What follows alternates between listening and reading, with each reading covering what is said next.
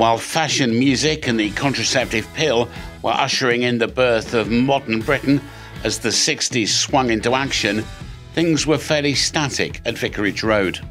1961 did see the erection of 4 new floodlight towers.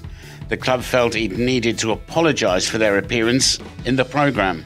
Pylons are never regarded as aesthetically beautiful, but we're aware that Watford's lights will constitute a new landmark, which we believe the town will learn to love, because they're an essential part of your club's bid for fame and fortune.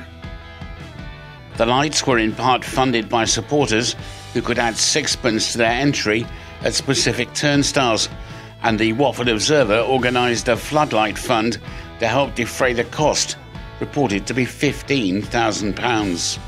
December 1961 also saw a strange phenomenon. During the match against Grimsby, a hole appeared in the pitch in the Rookery End penalty area, and play had to be suspended for some time as ground staff rushed on with buckets of earth to fill a sizable crater. Well, the site did used to be a gravel quarry and a rubbish tip, so subsidence was not uncommon, but not often during a match. It happened during an exceptionally cold winter when snow clearing was a regular occurrence at the ground before kick-off. But I actually grew up in Vicarage Road on the Holywell estate, and I used to be able to hear the games before I went to one, and I kept pestering my dad to take me to a match. And eventually I went to see a game in 1967. And my memory is that there was snow on the ground and they'd cleared the pitch away and the big piles of snow on the touchlines.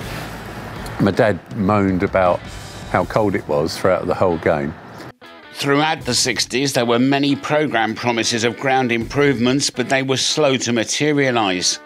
There were even pictures of a new stand at Coventry that the board had visited with a view to something similar replacing the Schrodel stand.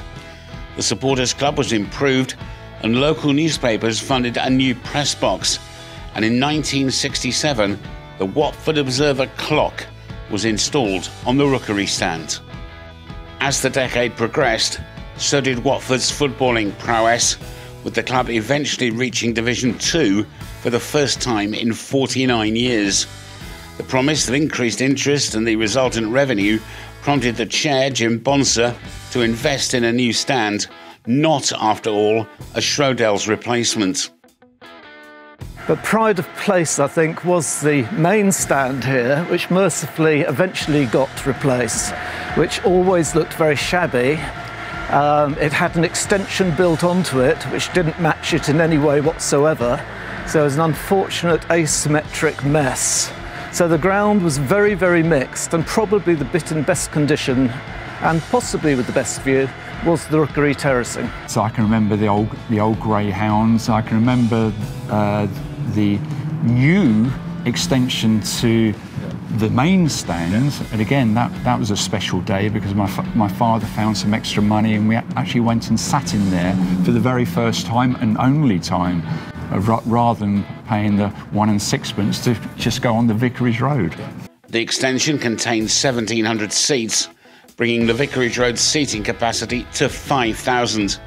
It opened on the 1st of November 1969. But as so often, relegation beckoned, and with Watford slipping down through the divisions into the 4th by 1975, so ground improvements were on hold, as the club had large debts from rental charges and loans after the optimistic expansion. To combat this, greyhound racing was introduced after a 4-year break. There was just 2 very small stands effectively that which people went in, and everyone else was standing effectively. So we used to stand by the rails on the far side of the pitch, just at the front with our dad behind us, as a lot of dads did, and watch there across the greyhound track. So it was very different in those days to here. You were quite a way away, and just after half-time you would try and look at the half-time scoreboard, which was like by the side of the pitch, to see the scores as they came in. It's very exciting. I've seen a lot of football at this club ever since I was 5 years old, and we played in blue. And there were 2 of the old stands. It's in my heart, in my soul, you can't get rid of it. And just as well for Watford. Those were the words of Sir Elton John, who put his mouth where his money was in May 1974 and staged a concert with Rod Stewart that raised nearly £30,000 for the club and enabled him to become the majority shareholder.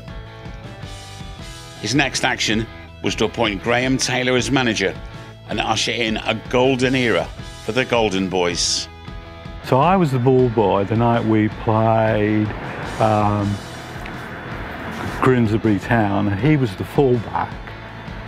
And then he was up against Stuart Scullion, who had a rather good night against him. And we ended up winning 7-1. And I had the opportunity many years later to go to a dinner with Graham and Malky Mackay. And I told Malky I'd actually got the programme from that night. So again, I won't do the Scottish accent, but he said to me, hold it till we have dessert. So I did, and at dessert, Malky said to Graham, Frank's got something to present to you.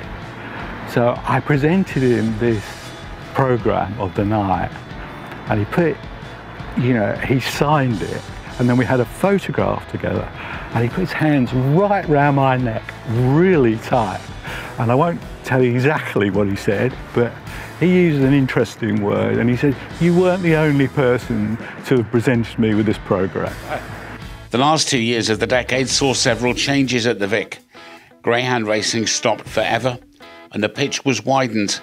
The floodlights were upgraded, terrace rails and barriers were replaced, and the bend, the area between the Vicarage Road and Shrewdale stand, was concreted over. But in terms of setting the ethos of the club for the future, the 2,000-seat Family Enclosure was the most significant change. Alongside getting promoted to Division 2, it was a happy end to a difficult decade.